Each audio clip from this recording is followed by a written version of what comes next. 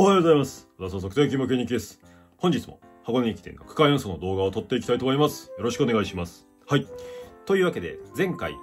1万メートル上位10人の平均タイムが1位の駒澤大学さん。続いて上位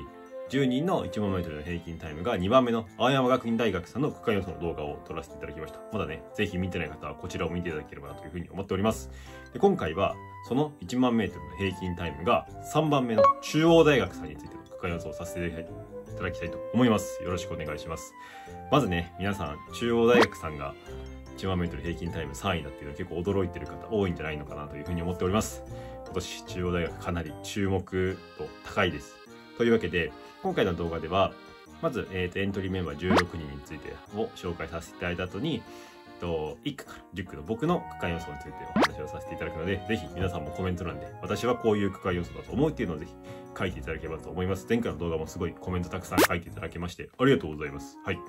というわけで、まずはエントリーメンバー16人についてを発表していきたいと思います。というわけで、こんな感じです。はい、ドン。はい。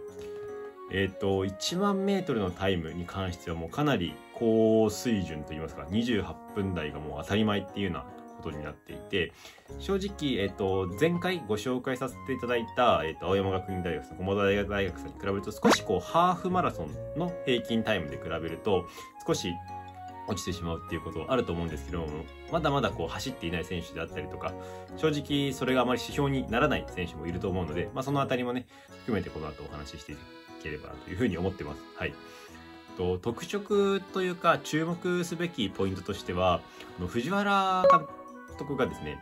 2024年の第100回大会なので、今僕が予想している2023年の第99回大会の次の大会ですね。で、優勝をするっていうことを目標に掲げているので、今回のエントリーメンバー16人で確実に3番以内に入るっていうのを目標に掲げてます。はい。なので、誰が予想走るかっていうのも含めてなんですけど、今年の結果プラス来年の優勝を見据えたっていう区間配置とか選手起用になってくるんじゃないのかっていうのが一つ他大学と比べて大きな違いかなというふうに思ってます。はい。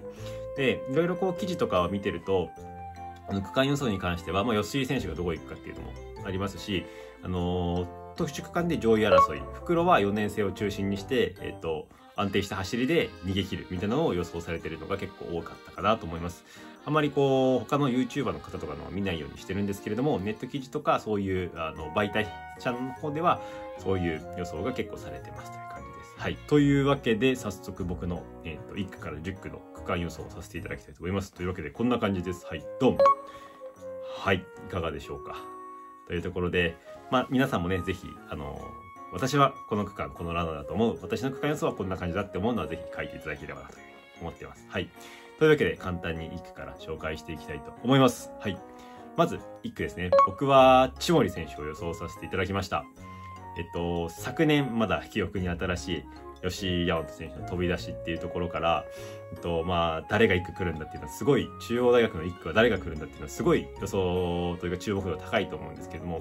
僕はなんとなくそれを逆手にとってではないですけど、千森選手になるんじゃないのかなというふうに思ってます。理由は、大きく、2つあるかなと思ってまして、昨年は吉井選手が、1区を務めたんですけど、その前まではずっと千森選手が中央大学のスターターを務めていて、正直あまりいい走りではなかったんですけれども、務めていたっていうところがあるので、経験はすごいあるかなと思ってます。で、今年全日本でもしっかり区間上位でまとめてるので、なんて言うんでしょうね。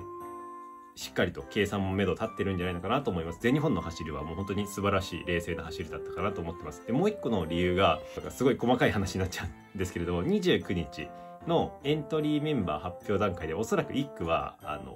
当日走らない補欠の選手を入れてオーダーは発表されるのかなというふうに勝手に思ってます。で、1区は誰が来るんだみたいなのを他大学にかけてこう揺さぶりをかけるみたいなことを中央大学さんしてくるんじゃないのかなみたいな思っていて、でそうなった時に逆に1区は吉井選手だっていうふうに予想をして速い選手が集まってくる。そこでこう千森選手をエントリーをぶつけて冷静に勝負をするみたいなことが考えられるかなというふうに思っています。はい。で、あと、もう一個ついてあげると、あまりこう千森選手が単独走っていうところがイメージは湧かなかっったので1区の予想っていうところです。もちろんね、すごい力がある選手なので出走するのは結構確実かなとは思うんですが、そういった理由で1区という予想させていただきました。はい。続いて2区ですね。僕は中野翔太選手を予想させていただきました。状態はちょっとわからないっていうのが正直なところなんですけれども、全日本大学駅伝にエントリーメンバーされていたので、故障というよりは調子が全日本大学駅伝の段階では上がっていなかったのかなというふうに思ってます。なのでまず箱根に向けて調子が上がってきているんじゃないかなっていう大前提でお話をしています。やっぱりね、各大学エースが投入してくる中で、中央大学さんとしてはそこで別にトップに立つっていうよりは、しっかりと耐えて堅実につなぐっていうところでもエースの吉井選手を投入するっていうよりは、中野選手ももちろんエースなので、エース2番手のエースといいますかでしっかり耐えるような戦いをしてくるんじゃないかなというふうに思ってます。はい。本当に怪我の状態とかがすごい心配なところです。はい。で、僕は吉井大和選手は3区に予想させていただきました。藤原監督が箱根駅伝の本で、1区から3区のどこかに起用すると思いますみたいな。で、1、2区の目処が立てば3区になりますよっていうことをおっしゃっていたので、っていうことは、僕のポジティブな発想で1、2区は目処が立ってるっていうことだと仮定して3区予想をさせていただきました。あとやっぱりね、フラットなコース、全日本の6区もそうですし、箱根の1区もそうですけど、そういった区間の方がやっぱり吉井選手のスピードは活かせるんじゃないのかなっていうふうにあるので、3区予想させていきます。1年生の時にも吉井大和選手は3区で出走してるので、そういったところも踏まえて1区から3区だって明言されてるところ、経験があるっていうところ、あとフラットなコースっていうところで3区予想をさせていただきました。個人的にもね、僕のちょっと前の動画でも田澤選手と近藤選手が3区に来るんじゃないかっていう予想をさせていただいているので、吉井大和選手、近藤選手、田澤選手の争いみたいなのをちょっと見たいなっていう願望もちょっと込みで入っております。はい。で、4区ですね。山平選手ですね。正直、山平選手と溜池選手ですごい悩みました。ただ僕は山平選手かなというふうに思ってます。関東インカレハーフ3番の実力で、直近のマーチ対抗戦でもすごい結果を残してて28分内でしっかりまとめているっていうところで、問題なく計算できる選手なのかなというふうに思ってます。安定感とね、強さがある選手だなというふうに思っています。今年は、全日本走っていて2区で出走しているので、この2区の起用っていうのも、藤原監督の記事のところで、箱根を見据えた起用で2区に使いました。だから出走させましたっていう話があるので、山平選手を箱根で使うことはほぼほぼ確定してたんじゃないのかなというふうに、その記事が出た段階では思っているので、どの区間に来るのかなって想像した時に4区かなというふうに思っています。はい。という感じでサクサクいきたいと思います。はい。続いて5区ですね。ここは皆さんも予想一致してるかなと思うんですけど、僕は阿部選手を予想させていただきました。昨年区間6番で、今シーズンも全日本アンカーでしっかり区間8番で、ハイレベルな全日本のアンカー区間で上位でまとめてるっていうところでも、着実に昨年よりも力もつけているので、山の区間でも、なんて言うんでしょうね。しっかり昨年以上の結果を残せるんじゃないのかなというふうに思ってます。出雲の時とかもすごい強風の中で耐えて区間上位でまとめてるので、計算がすごいできる、速いより強いみたいな選手のイメージがあるので、今年の箱根の山の天気わからないんですけど、仮に強風だったとしてもまとめる力はすごいあるかなというふうに思っています。で、続いてそのまま袋いっちゃいます。6区も若林選手ですね。1年生の時からずっと6区を経験されていて、2年連続区間5番、もう一番計算できるんじゃないかなと思ってます。全日本も区間5位ですし、若林選手、あと阿部選手もですけど、走らないとも特殊区間に関しては、正直計算できる選手用意してないんじゃないのかなっていうくらいのところなので、逆にエントリー発表の段階で若林選手と阿部選手以外が5区6区にバンって名前が出たら、すごい驚くかなというふうに思っています。はい。で、続いての7区ですね。僕は吉井俊介選手を予想させていただきました。走力、走る力として間違いなく出走はしなければいけない選手かなというふうに思っています。もう1年生とはいえ、もうエースと言っても過言ではないと思いますので、何区かなっていうふうに考えた時に、僕も結構前の動画とかでも1年生とかは7区がいいかなみたいなのを結構予想してるので、それとほぼ同じ理由ですね。負担が少ない区間で7区出走なのかなというふうに思ってます。あとはそうですね、前半区間で2区とかでも面白いかなというふうに思ってたんですけれども、僕のポジティブなことで1、2区は目処が立ってるってところなので、袋でもしっかり勝負ができる、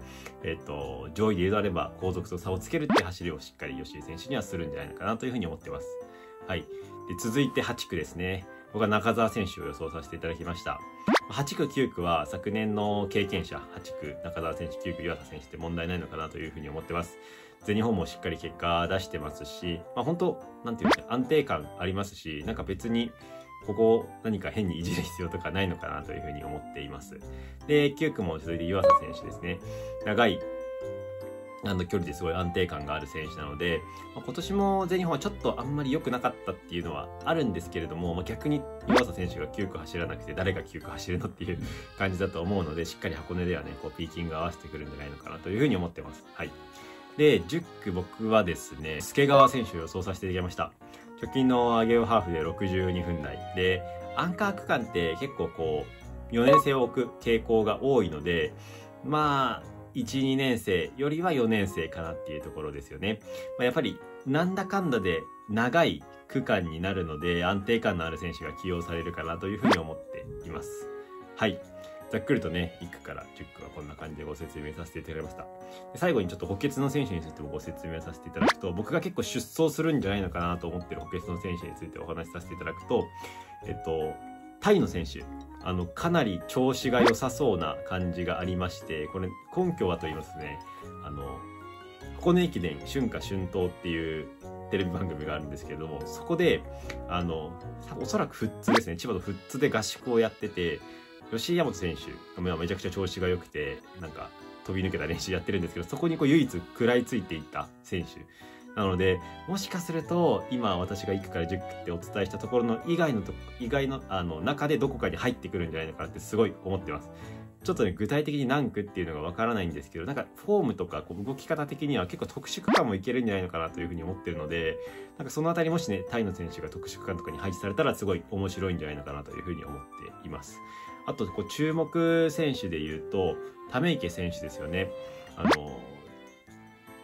出雲は出走して全日本出走なかったんですけど、ちょっと直近の、日体大ですごい結果を出してるっていうところで、16人メンバーにしっかり入ってきて、なんて言うんでしょう、メンバー入り果たしてるってことは、しっかり走れるっていうことだと思うので、どこかの区間で出走あるんじゃないのかなというふうに思ってます。1年生とはいえね、吉井俊介選手が出走するんだったら負けたくないっていう気持ちもあると思いますし、洛南高校で佐藤圭太選手と同期になるんですかね。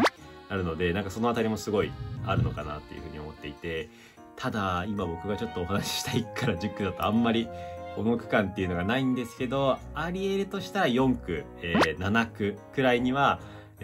あとアンカーとかですかね、溜池選手可能性あるかなというふうに個人的に思っています。はい。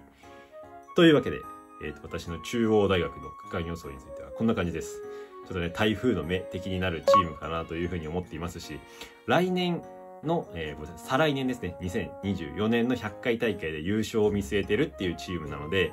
すごいどういった区間配置をしてくるのがすごい楽しみなチームです。ぜひ皆さんもコメント欄で私はこういう区間予想だと思うみたいなのをぜひ書いていただければと思っております。というわけで最後までご視聴いただきありがとうございました。箱根駅伝まであと数日、エントリー発表まであと1日です。皆さん楽しみましょう。では。